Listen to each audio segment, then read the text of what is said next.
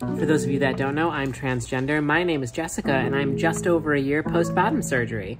For me, a big part of my transition was about how I looked to other people. Do I pass enough?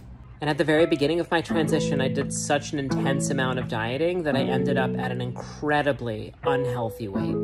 It wasn't until years later that I met my partner and we started working together to attempt to try to fix our relationship with food. Because for us, disordered eating had been a big part of our lives, and we sought to change it. I bring all this up because last week I got some test results that were not the best.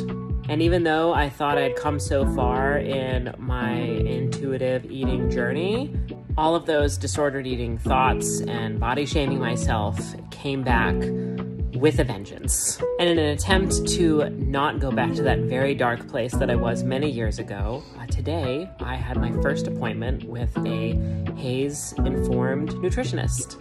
And for those that don't know, HAES stands for Health at Every Size. And I have to say, I have never had such a positive experience talking to a medical professional about food in my entire life than with this nutritionist. It was way more than just about the food. It was about my experiences in my past, how I felt about myself, how I felt about others, how I felt about different moments in my life, and just really trying to get to the root of where my disordered eating came from. And I hardcore cried in this session. At one point, just a booger came out of my nose. It was the most embarrassing moment of my life. I know this journey is going to be an interesting one. I'm pretty excited for the first time in my entire life to go on a journey to discover myself and what my relationship with food used to be, what it currently is, and what it could be, and just how it can impact how I see myself through